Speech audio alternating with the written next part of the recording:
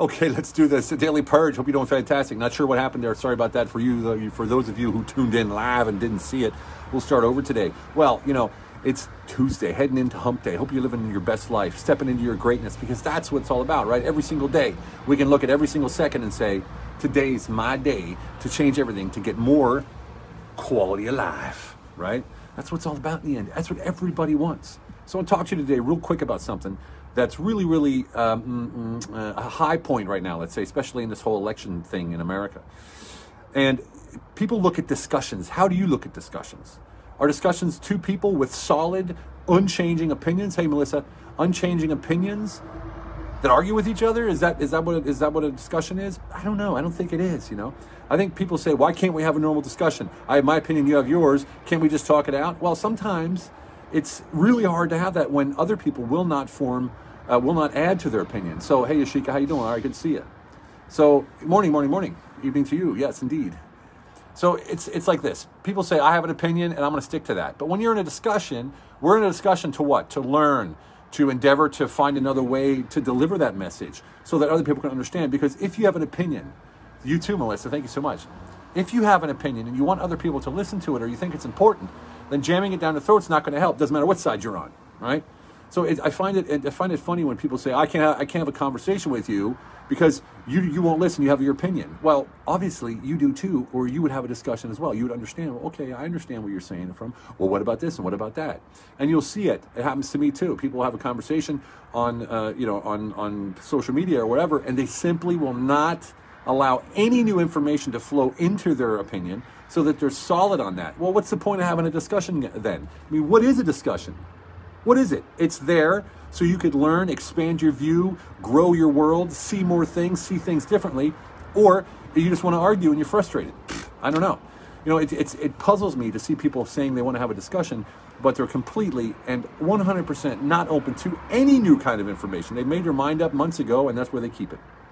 So this is how I mean, when you're in sales, you can't be like that, obviously. Or when you're in, like, I'm an M&A. If I went in with a solid opinion and I wouldn't change it, I'd never get any deals done. Why? Because it's only my perceived reality, what I think my opinion is. It's not reality. We all know what's on social media. What you hear out of someone's mouth for the first time, first impressions, are not always the truth or the reality or the whole picture, right? So shouldn't we be endeavoring to see the whole picture, to find out more, to dig deeper, to figure out if we're actually just standing there on a pedestal saying I'm right because I want to be right?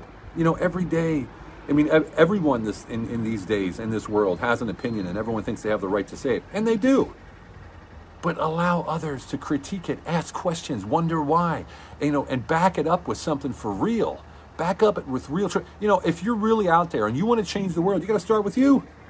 You can't change the world without changing you. There's no way, shape, or form that you can do that. It all begins with you. All change begins within. All change. Impact begins with you and your world. You want to save the planet? Start recycling. If you're not recycling, don't talk to me about saving the planet. Right? You want to save water? Well, turn it off between showering up and soaping off.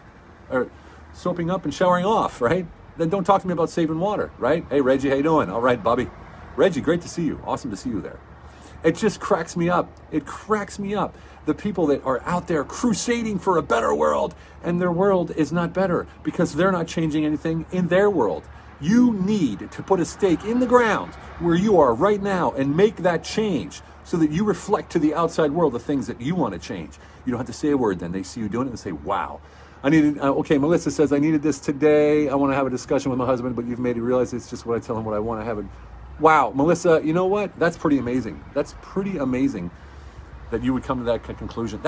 See, I love it. That's why I love you guys. That's why I love talking into this video camera every day. Freezing my ass off out here, by the way. Hey, Anya, how you doing?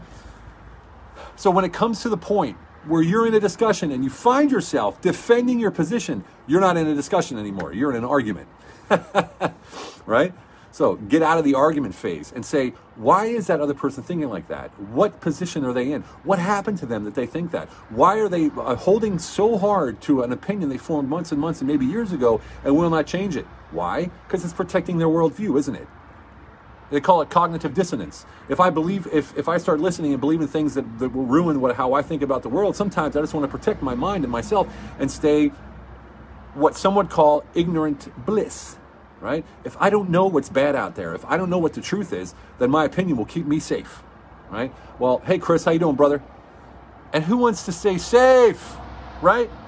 Right? It's about variety in life. It's about change. It's about stretching that threshold. It's about pushing the envelope. That's how you grow and learn. If you're scared to learn, if you're scared to hear the truth, guess what? That's because you're about ready to change and be better than you were a minute ago. So if you're out there and you have people that are pushing you hard to change your thought or arguing with you, stop arguing. Thank you, Ania. Stop arguing. Listen what they say. Hear what they mean. And then, compute that in your mind to how that can fit into your worldview. And if it changes anything, and if it does, say, you know what?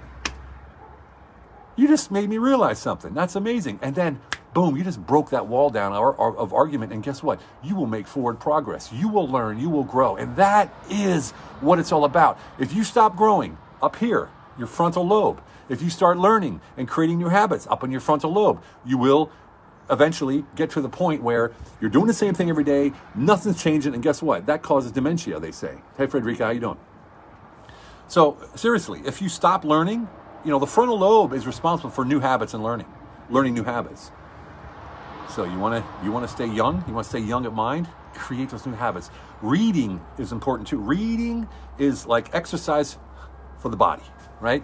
Read, listen, hear, be open to other people's opinions and allow them to unload what they think on you and listen intently what they actually mean. I'm not telling you to do this. I'm saying you could do this to have a better life. I hardly ever argue, hardly ever argue, unless someone comes to me from the side, right? Then yes, I will argue. But to the point where I just want to get out there that I'm not arguing with you. I don't like arguing with you. I don't like negativity. Leave me alone. Stop. Done. That's pretty much how I take care of that, right? Because there is no room in my life for negativity. I don't care what it is. Period. Period. Why would I waste any energy on anything negative? Not me, brothers and sisters. Not me. Okay? Hope you're having a fantastic one. That was my Tuesday Daily Purge. Remember, it's all about quality of life. We'll see you guys tomorrow. Bye-bye.